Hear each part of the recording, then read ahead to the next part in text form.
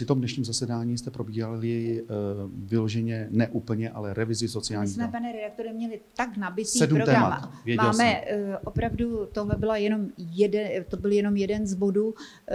Probírali jsme to tak, že jsme říkali připomínky a doporučení. Paní ministryně, která zde byla, jde o tu v podstatě takovou rekonstrukci, revizi dávek a toho dávkového systému.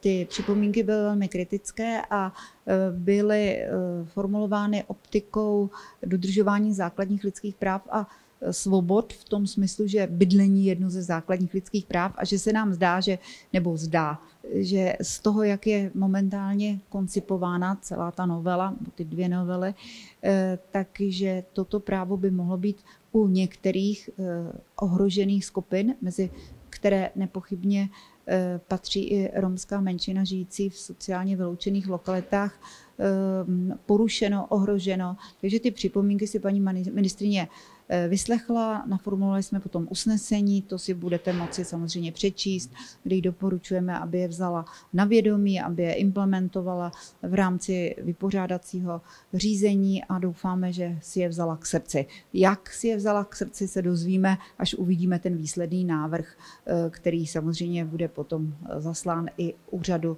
vlády a pochopitelně i mě jako zmocněnkyni pro lidský práva, ale byly tam řada i jiných zajímavých témat.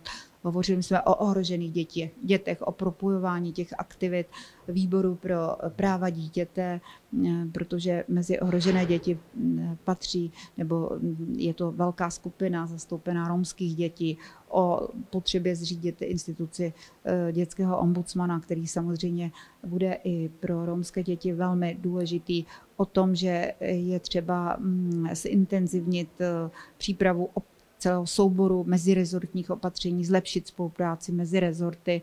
Prostě byla to kritika, která vyústila potom k přijetí usnesení, který se na vládní úrovni musí prosadit.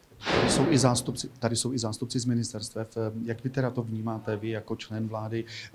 Já to vnímám, já si myslím, že mně se líbilo dneska na tom jednání Rady, že téměř ke každé klíčové problematice se přijmulo usnesení, se kterým se lépe bude prosazovat zájem Romské rady na změnu situace. Ať už jde o to, o čem jsme hovořili, o revizi dávek, nebo o zřízení institutu dětského ombudsmana, nebo o lepší mezirezortní spolupráci, nebo o vzdělávání, o zlepšení povědomí o romské kultuře v České republice. Konkrétní usnesení, které potom zavazuje jednotlivé rezorty, aby přijímaly konkrétní kontrolovatelné kroky, které ta Romská rada zase potom zkontroluje a řekne si, tento rezort to ignoroval a tento rezort to provedl a v případě, když to ignoroval nebo neprovedl to důsledně, tak samozřejmě já to můžu na vládě otevřít a informovat o tom premiéra. Takže to je takový uzavřený kruh, který se mně zdá, že dnešní jednání Romské rady potvrdilo její význam a že snad to bude fungovat lépe než v minulosti. A berete teda ještě poslední věc, ty věci, které tady teď zazněly, berete si jako za svý, že to budete mít jako... A to já jsem si brala vždycky. Chápu, já jsem si od okamžiku, kdy jsem byla zmocněnkyní, vždycky a teď se mi čím dál tím víc líbí na tom to, že to nabývá konkrétních podob, konkrétních kroků, konkrétních kontrolovatelných úkolů. A když to někdo nesplní, například nějaká pracovní skupina, a teď nechci jmenovat... Když to nesplní vláda, ministři?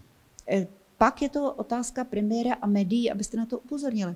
Aby premiér teda toho příslušného ministra skritizoval a řekl, jak to, že jsi to nesplnil, tady bylo doporučení, teď to Válková kritizuje, že se neplní, to už musí premiér, já nemůžu přímo ministrovi říct ty, to musí říct premiér.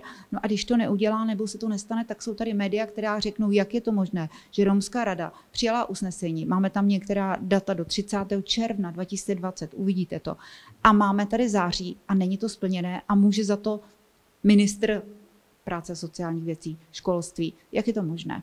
Pane ministře, vysvětlete nám to. Takže... To budete dělat i vy třeba? Já to dělám už teď.